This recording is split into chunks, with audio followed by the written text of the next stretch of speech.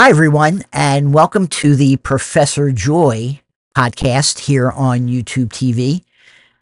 We're here every week, and we hope that you will enjoy this so much that you'll even download our app. It's available on Google Play and on Apple as well. It's a great app to have if you want to improve your quality of life, improve your joy score. We're always happy to have you. Today we have Professor Joy. How are you, Professor Joy? Very good. Thank you, Gary. Good. And Dennis, hello. Hello. And Steffi. Hi. And we have John, is that right? Yes. John's with John us. Klein. Hello, John. How are you? I'm fine. Good. Professor Joy, maybe you can share with us ways that JoyScore can help with this seasonal thing that happens. Well, the reality of JoyScore is something which comes from within us as humans, meaning we learn how to be joyful. So what happens, there are two things which I like to talk about, and this is something we did or we learned at the time of pandemic. So we have a couple research scientists. I say, is there a relationship between immunity and joy? And we actually have a pitch deck which talks about it. That joy has direct relationship to immunity.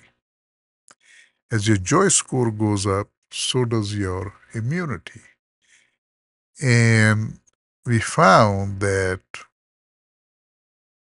improved immunity is the only way to fight pandemic, coronavirus, because coronavirus attacked people with low immunity.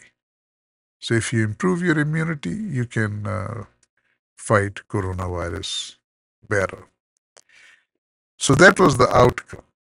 The second thing we learned that once we become familiar with how to improve our joy score or joy, it becomes more of a universal reality to us.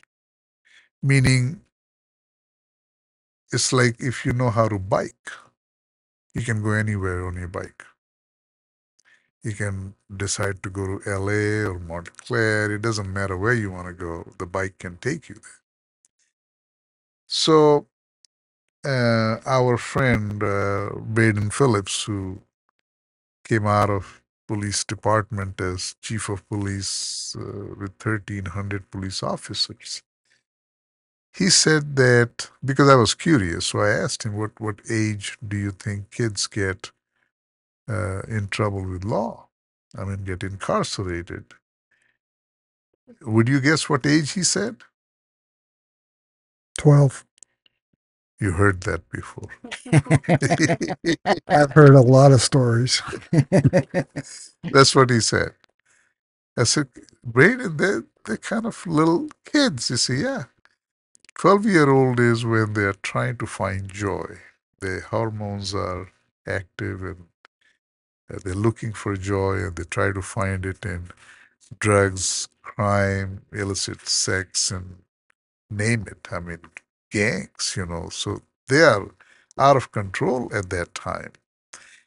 And if they can just learn to be joyful, they don't need all of that because then they have all that high from within.